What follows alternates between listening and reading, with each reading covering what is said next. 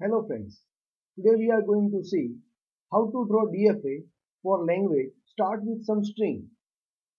Here the DFA means Deterministic Finite Automata. First of all, you should keep in mind the following three things.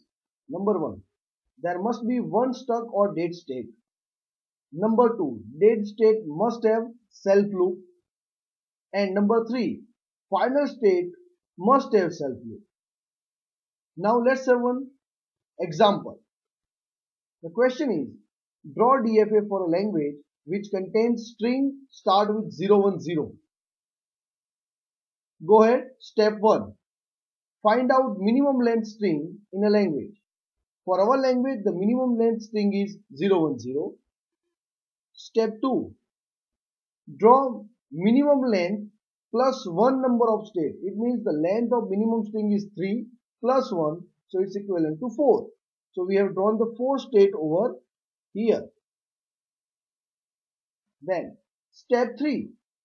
Mark first state as the initial state and last state as a final or acceptance state. You can see this is initial state and this is Q3 is marked as a final state.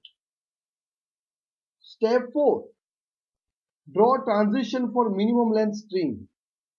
So 010 is the minimum length string for us. So now see, we have drawn the transition 0, that is Q0 to Q1, 1, that is Q1 to Q2, and 0, that is Q2 to Q3. And then draw self loop for final state. So see, you can see here that there is a self loop for 0, 1. Step number 5. Draw one isolated state with self loop. Here the Q4 is an isolated state and there is one self loop 0, 1. Step 6. Now all the remaining transition attach to stuck or dead state.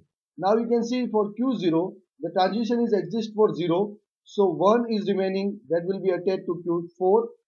For Q1 1 is there, so Q1 1 is there, so 0 will be attached to Q4. And Q2 0 is there, so 1 is remaining, so 1 is attached to Q4 and it's done.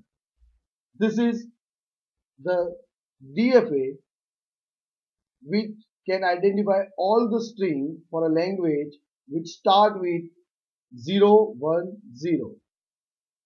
For more information about Theory of Computation, you can visit my blog.